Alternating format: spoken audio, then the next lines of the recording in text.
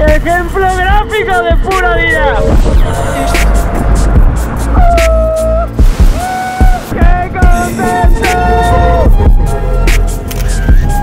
Tras quedar maravillados con la majestuosidad de la catarata Las Trillizas, pusimos rumbo a un lugar de la provincia de Limón llamado Tortuguero. ¿Estás preparada para llegar al Caribe? Claro que sí, qué delicia. ¿A ti te gustan las tortugas? Me encanta, pero nunca he visto una grandísima. Pues a ver, con suerte, hoy será el día. Y si despierto, mi sueño desvaneceré, miles de historias grabadas que ya no recordaré. Y me centro en que tengo que vencer, pues lucho hasta morirme por querer ese querer. De mis ondas, has dicho. Siento que estuviera consumiendo pizza. Qué asco. La sonda de la vida, no la senda, la sonda. ¿Estás grabando? Estoy flipando con este motoviajero que va con la tabla de surf. Me gustaría parar y preguntarle, además no sé de dónde es. ¿De dónde es esa placa, Mariale, tú la ves? Es de California el pavo este, tío. ¿No le genera desequilibrio en la moto? Pues yo lo que creo es que le tiene que generar en algún momento es pantalla contra el viento, como una vela. Pero sobre todo que si hace off-road y se cae por la derecha, no veo que tenga una defensa para la tabla. Nice, man. ¿Te imaginas? De playa en playa, de ruta en ruta. ¿Con qué? Coreano, tío. El coreano motero surfero. Lo tiene todo. Se me olvida preguntarle que si del norte o del sur. ¿Tú qué crees? Se lo voy a preguntar, tío. North Korea, South Korea. South Korea. Ok, the good one.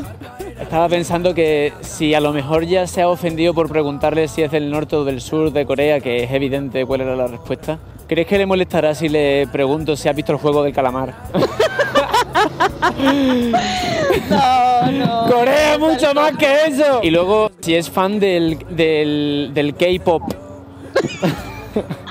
No, mira, el man se vino súper lento para no alcanzarnos. Ahí puede adelantar y no quiere. Y despierto, mi sueño desvaneceré, miles de historias grabadas que ya no recordaré. Y si me duermo, pues no me despertaré, porque el miedo que me cuida es el que me hace caer. ¿Cuántas noches irías a Tortuguero? Una. 2 noches. Una. Una noche, serían 2000 colones. Voy a apuntar el número de placa. Listo, de una. Para llegar a Tortuguero, dejamos la moto a buen recaudo en el parking de La Pavona para después embarcar en una lancha que nos llevaría hasta el pueblo a través de una red de ríos y canales llenos de vida y fauna. Y si despierto, mi sueño desvaneceré, miles de historias grabadas que ya no recordaré. Y me centro en que tengo que vencer, pues lucho hasta morirme por querer ese querer. ¿Prestaciones? Tienes que diga, tengo ansiedad de ver a las tortugas, la verdad. ¿Ansiedad buena o mala? Buena. Que pensaba que decías ansiedad del tipo de... Tortugas. Tortugas.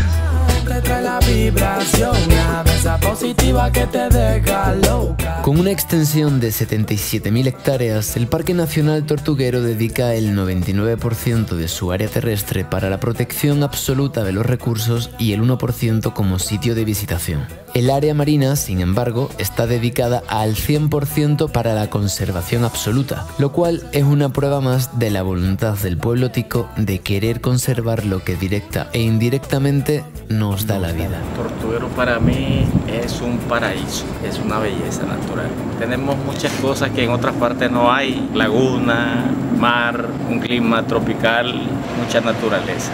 Todo el que pueda venir aquí se lo recomiendo 100%.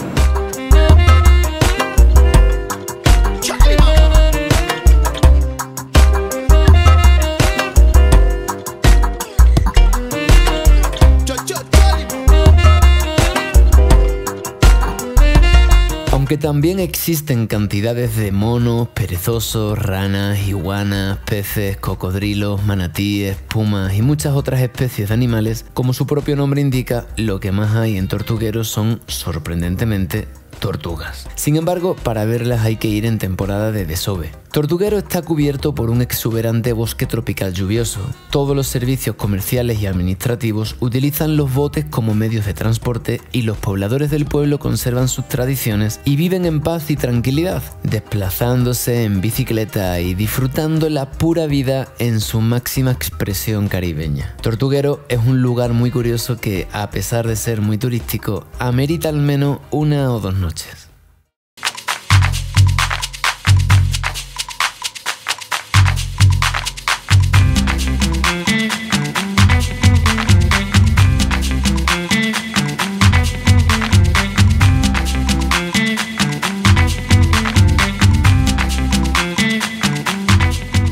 Tras visitar Tortuguero, nos dirigimos a la joya del Caribe tico, a un lugar único en su especie que todo el mundo nos había recomendado por su mezcla de culturas, por su riqueza gastronómica, por su historia única, por su peculiar esencia y sobre todo por su inigualable magia. Nos dirigimos a un lugar de la provincia de Limón llamado Puerto Viejo de Talamanca.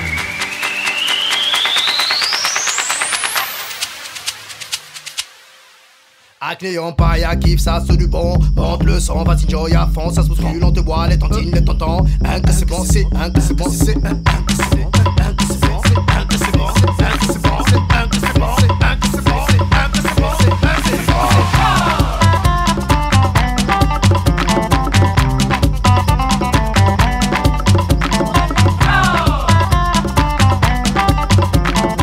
El origen de Puerto Viejo se remonta a la época colonial, cuando en 1655 Andrés Arias fue nombrado gobernador de Costa Rica y le encargaron crear un puerto para abastecer las necesidades comerciales. Sin embargo, debido a la inclemencia del clima, la lejanía de la capital colonial Cartago, la belicosidad de los aborígenes refugiados en las montañas de Talamanca y los ataques de piratas y mosquitos, el puerto se abandonó, quedando en la región, como vestigios de la época, numerosos barcos hundidos y leyendas de tesoros perdidos y espíritus que los custodian. Con los españoles llegaron los primeros africanos traídos como mano de obra esclava, sobre todo de la etnia bantú de Angola y Congo, quienes se establecieron en la región del Caribe para cuidar y trabajar las plantaciones de cacao. Más tarde, en 1872, llegaron numerosos inmigrantes de Jamaica para la construcción de un ferrocarril, estableciéndose muchos de ellos de forma definitiva en la región. De esta manera se gestó una cultura anglo-protestante muy diferente de la cultura del resto del país, con un idioma parecido al creol llamado patois. A finales del siglo XX, muchos extranjeros comenzaron a asentarse en la región del Caribe limonense, atraídos por la belleza natural y la forma de vida tranquila de los pobladores, inaugurando pequeños negocios y empresas turísticas que iniciaron el desarrollo económico de la ciudad y la construcción de mayor infraestructura, convirtiéndose el turismo en la principal actividad económica de la actualidad. Así fue como Puerto Viejo se transformó en un enclave de arte, cultura y pura purita vida.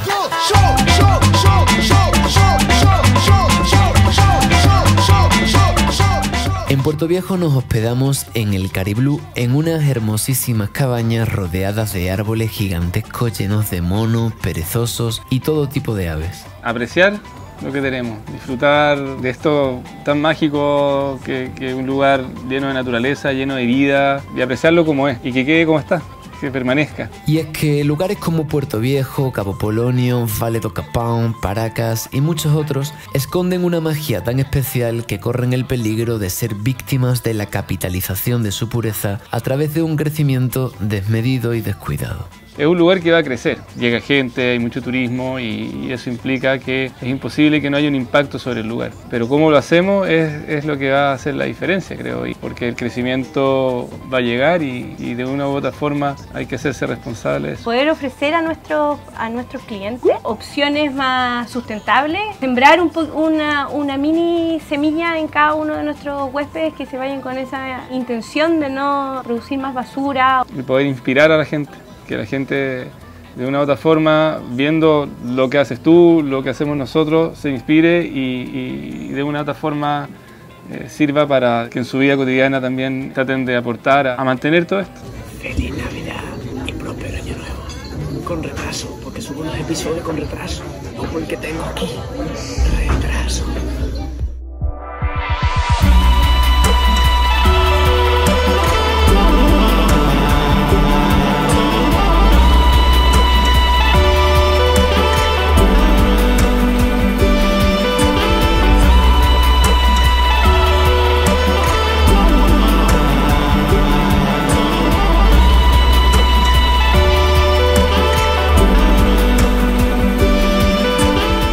En Puerto Viejo me hablaron del Jaguar Rescue Center, un centro dedicado a ayudar a animales necesitados que rehabilita a aquellos que están heridos, enfermos o huérfanos para luego liberarlos a su hábitat natural, a excepción de aquellos que no pueden ser reintroducidos y acaban convirtiéndose en residentes permanentes por el resto de sus días. Por acá tenemos a Morgana. Morgana está con nosotros porque ella posee problemas neurológicos. Ella físicamente pudiese volar, pero mentalmente no sabe cómo. Creemos que eso le pasó cuando se cayó del nido, tuvo un daño cerebral. La razón por la cual es una residente permanente. Por acá tenemos a Blackbeard. Como ustedes pueden observar, Blackbeard no posee ningún tipo de ojos. Él nació con una deformidad genética, él nació ciego. La razón por la cual se queda con nosotros. Paco es el primate grisáceo que acaban de observar. Él fue mantenido en cautividad por 26 años de vida en un garaje. Paco nunca vio el sol, nunca vio la lluvia, ni tan siquiera pudo escalar un árbol. 26 años de vida con una cadena atada a su cuello de 1,5 metros. Ni tan siquiera pudo brincar. Y eso no es lo peor. Lo peor es que Paco tampoco posee su dentadura. Y acá poseemos dos teorías de cómo eso pasó. La primera es que los dueños se los arrancaron porque un ataque de un mono araña hacia un humano puede ser muy peligroso, o debido a la forma en que la alimentaron, Paco perdió la dentadura. A él lo estuvieron alimentando con arroz, frijoles, sobras de mesa y Coca-Cola. Y bueno, Paco ahorita en estos momentos tiene 30 años de vida, ha estado con nosotros por 4 años, él ahorita está escalando mejor, está utilizando su cola, pero sabes, no puede comportarse a como él debería.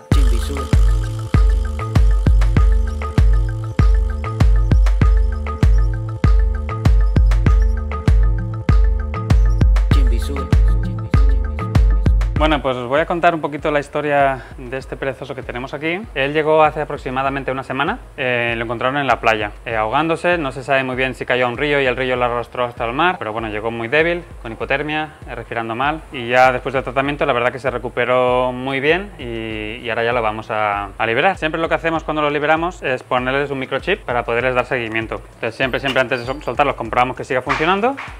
Perfecto. Otra de las cosas que hacemos es pintarles las uñas para que le puedan dar un seguimiento ahí donde los llevamos, en los árboles, para ver el perezoso. Así nos hacemos códigos de colores y pueden ellas desde los árboles verlos, porque muchas veces lo poco que pueden ver es una bolita de pelo arriba de un árbol y cuando se mueven un poquito ahí pueden ver el color de las uñas. Pero al menos las primeras semanas siempre hacemos seguimiento diario para poder asegurar que la liberación esté yendo bien, que él esté comiendo bien y que no haya ningún problema. En caso de que vean que no come, que se queda muy bajo, cualquier cosa que veamos que no sea un éxito, pues lo vamos a buscar y lo volvemos a traer.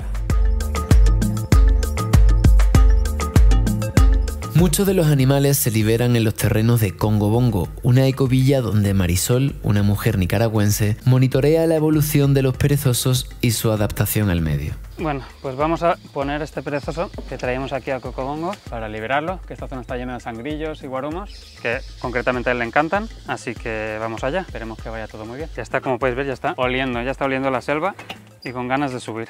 Cada animal juega un papel fundamental en su ecosistema, controlando la población de algunas especies y sirviendo de alimento directa o indirectamente a otras. Y es que todo el sistema natural está conectado. Por eso, la desaparición o disminución considerable de una especie tiene un efecto dominó que afecta a lo largo de toda la cadena trófica hasta llegar a nosotros los humanos. Aunque no lo parezca, está yendo bastante rápido.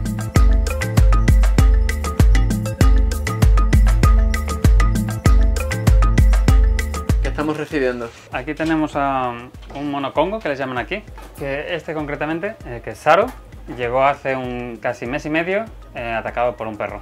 Entonces el perro le mordió por varias partes, pero el principal problema es que le perforó el hueso del húmero y se le infectó. Tuvimos que operarle varias veces para retirar partes de hueso infectado porque si no, no estaba uniendo. Está muy limpio, muy bien, está cicatrizando súper bien. La verdad que él come muy bien y como eran los dos agujeros del drenaje, se mantenga con un poco de crema antibiótica. ¿Listo?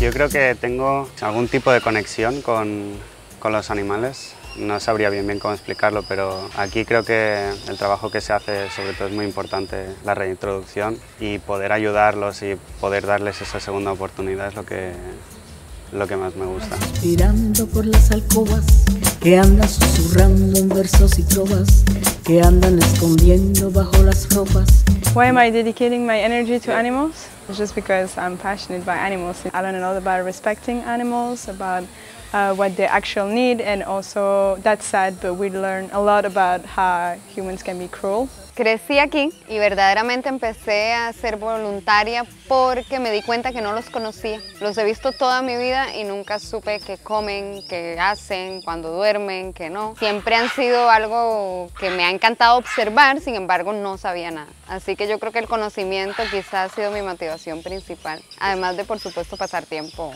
y verlos, ¿no? ¿Qué sientes por los animales? Pues así bien cliché, amor, ternura, pasión, admiración por ver cómo funcionan y cómo pueden coexistir de una manera orgánica y entender que el humano no. Me han enseñado el equilibrio, porque esencialmente todos coexisten porque hay un equilibrio. Cuando hay un desbalance, ellos mismos buscan la manera de volverlo a equiparar. Más que todo, antes de llegar acá, en realidad yo no sabía que tenía este amor por los animales. Cuando llegué fue como la idea de, ok, estoy en pandemia, voy a salir de mi casa, voy a ir a vivir en un lugar trópico, voy a conocer gente, pero cuando comencé a llegar aquí y lo primero que vi fue un animal siendo cuidado, ahí fue cuando yo realmente entendí, fue como, sí, esto me gusta, siempre rescatar, rehabilitar y liberar. La desaparición o disminución de un bosque condena a los animales que lo habitan a una pena de muerte en poco tiempo, pues aquello de lo que se nutría ya no existe o paulatinamente va dejando de existir, produciendo otro efecto dominó hasta llegar a todos nosotros. Tendemos a ver a los animales como fuentes de consumo o entretenimiento, olvidando que son fundamentales para la existencia y continuidad de la vida. Es importantísimo que seamos conscientes de qué y cómo nos nutrimos y qué cosas hacemos y de qué manera, porque la libertad tiene un doble filo del que no siempre nos percatamos. ¿Qué es la libertad? ¿Es una ilusión? ¿Un sueño? ¿Una quimera? ¿Somos libres de verdad los que creemos ser libres o estamos predeterminados por todas las circunstancias que hemos vivido a lo largo de nuestra vida? Es algo que he estado reflexionando últimamente. ¿La realidad que yo creo real es real o me es más fácil vivir pensando que es real? ¿Se entiende, verdad? No. Sí, tengo pegado el micrófono a los pelos del pecho. El caso es que hubo un aluvión de críticas y eso me llevó a pensar lo siguiente. Creo que el verdadero problema del mundo actualmente es la falta de tolerancia y de vitamina B, pero sobre todo de tolerancia. Es uno de los mayores patrones de nuestra especie, es esa. Queremos que los demás piensen y actúen como a nosotros nos gustaría que pensaran y actuaran. Criticamos al otro cuando no es lo que nosotros exigimos que sea. Como decía Taita Chiri, la vanidad total. Entonces, si no eres de mi equipo, voy a por ti. Si no rezas al mismo Dios que yo, voy a por ti. Si no actúas, te comportas, piensas, hablas, vistes, o tu orientación sexual, o tu pensamiento político, o tu sentimiento interno, o lo que sea, como yo quisiera que sea y como yo entiendo que debe ser, voy a por ti. Y me ha dado verdadera pena, la cual menguo con sandía, lo polarizados que estamos. Estamos súper polarizados y hay extremistas de los dos lados, como el de la motosierra. ¡Extremista! ¿No será acaso la libertad una ilusión, una ensoñación, una quimera? Porque, ¿qué es ser libre realmente? Pues para mí ser libre es vivir mi vida dentro de lo que se me permite de la mejor manera que encuentro. Y al final, los radicalismos en los conceptos y en las formas de ver y pensar nos cegan muchísimo y nos limitan y alejan de un montón de posibilidades. Para mí la libertad, ahora mismo, es poder comerme esta sandía aquí en Costa Rica antes de irme a surfear. Esa es mi libertad de hoy. Dios mío, ¿seremos capaces de limar las diferencias algún día? ¿Seremos capaces de resolver y acortar los abismos que nos separan? ¡Extremista! Porque en serio, no podemos vivir en tanto odio y en tanto rechazo. Yo hay un montón de cosas que no comparto, que suceden en el mundo en muchos ámbitos, pero las respeto, tío. O sea, son otras formas de pensar y otras formas de ver y otras formas de hacer. Yo tengo la mía porque yo he crecido y vivido y buscado mi manera, que no ha de ser la de los demás. Entonces, sin tolerancia y sin respeto, no vamos a ningún lado. Es el origen de muchas guerras, es el origen de muchas desgracias, es el origen de muchísimas atrocidades y comienzan en cosas pequeñitas como esta. Estas son las semillas. Y yo pienso, ¿no será cada uno dueño de su tiempo, de su cuerpo y de su camino? Para mí esa es la libertad, ser dueño de mi tiempo, de mi cuerpo y de mi camino. Porque todo es uno. El cuerpo está en un camino durante un tiempo. El camino sostiene al cuerpo durante un tiempo. El tiempo se manifiesta en el camino y en el cuerpo. Uy, eso ya es muy metafísico. Entonces, por concluir y terminarme la sandía a gusto, que viva la libertad de cada uno y de cada una, en todas sus variantes. Estar en paz, estar en armonía, estar tranquilo. Con uno mismo es un gran reto, un gran desafío, porque no soy maestro de nada y no soy el ideal de nada. Estoy llenísimo de defectos todavía y me queda largo rato. El de mi tiempo, el de mi cuerpo, el de mi camino. Ese es el rato. Caminarlos como uno quiere caminarlos. No como se nos diga que hay que caminarlo, no como se espera que hay que caminarlo. El resumen de todo esto es muy sencillo. Que si la vida fuera una sandía, te coma todos los cachos que quieras. ¡A comer se ha dicho! Me voy a surfear.